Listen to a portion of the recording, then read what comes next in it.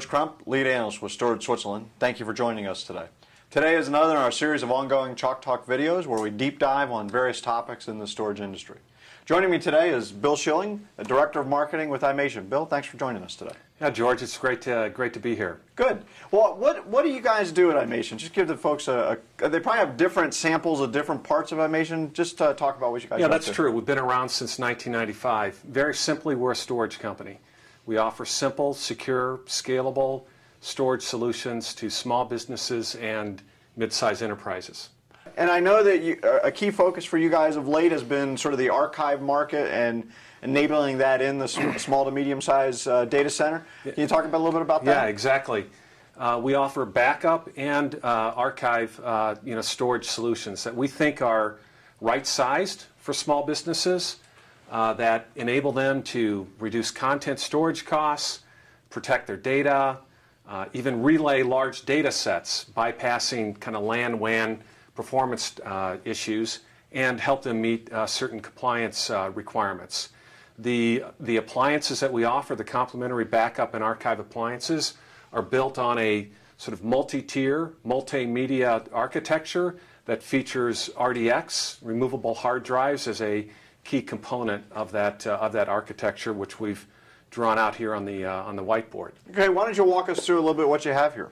Okay, well, at the top level, each of our appliances have storage controllers running an OS or management interface that is automating storage workflows, backup and archive workflows across the different online, nearline, and offline tiers. We're also connected, obviously, to the cloud for off-site storage, or can move data via RDX off-site. So we're automating these workflows across fixed 7200 RPM hard drives, removable RDX drives. Our appliances can replicate back and forth to one another, and then connect to the cloud. Can we deep dive a little bit on RDX just for a second, because that might be new to some folks watching? It is a relatively new storage medium. We think it is a more flexible, durable, and reliable alternative to hard drives and tape. In fact, we kind of feel like it's the answer for many small businesses on how to handle this kind of rapid and unpredictable growth in digital content that they're experiencing. And I know that we've talked to you guys in the past about it even has a role for what has been commonly called cloud seeding, to get data to the cloud, that initial copy. So that's right. I mean, with large bulk data sets, bit of a challenge to move that all over to the cloud. RDX, the durable nature of its cartridge, creates an opportunity to move those bulk data sets via physical transport to a cloud provider, and maybe more importantly, the restoration, the recovery, the cartridge back to the to the small business, to recover their data. So, what's the purpose of this device from an SMB perspective? How would I implement it, and what would I use it for? Well, I think the way to think about it is that sort of this architecture is sort of seamless and operates behind the scenes for a small business. Plug in this on-premise appliance that's running backup workflows across hard drives, RDX drives at the cloud. We're enabling them to put in enterprise-like best practices for backing up their data with a very simple, management interface and an underlying, tiered storage architecture.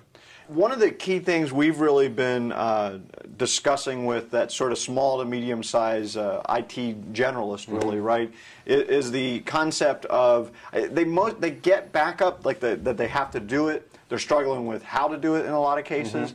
But what they really struggle with is archiving and compliance. I think that talk a little bit about why they need that and who's and how this might help them with that process. Yeah, they've got a number of different industry and government regulations that they have to deal with depending upon what sort of vertical market or industry that you're in. Some are more significant than others, and the IT team has to quickly figure out how to meet those compliance requirements. With our InfiniVault Active Archive appliance, our management interface actually streamlines that requirement by allowing an administrator to set and define vaults or storage pools that have been virtualized across this media according to the type of data that's being stored there, so that they can toggle different compliance settings on and off for that particular vault. Yeah, it's interesting. I was reading an article the other day about the BP oil spill, British Petroleum oil spill in the Gulf, and the investigation that went around that. And I think a lot of people, oil and gas is a really good example, because most people think of like 3 companies as oil and gas, and really there's thousands of little small companies. Right. There was 147, I think it said, other companies involved in that required information. Right. And most of those companies were small, and nobody would have ever heard of them. Right. Right? But there's so many people, and if you think about where that was just, that's not even delivery to the customer. That's just getting it out of the ground. And there was, almost 150 companies involved in the process, right. and all these small companies had to come up with some way to deliver information. And the article was complaining what a difficult time they had getting that from those small businesses. I mean, it is the worst nightmare, Yeah. to be part of a legal action where there's a need for, to meet an e-discovery request, and you just don't know where, to start. With a setup like this and the InfiniVault Active Archive appliance, that facilitates getting to that infrequently accessed data that you never know that you're going to need, that's being stored on the right media, and not using power cycles, because on an RDX drive that's not in use will spin down. Right, and that's obviously the best use of power, right? Right, exactly. Absolutely. Well, thanks for joining us today. I'm George Crump, lead analyst with Storage Switzerland. Thanks for tuning in, and we'll be back with more videos in the future.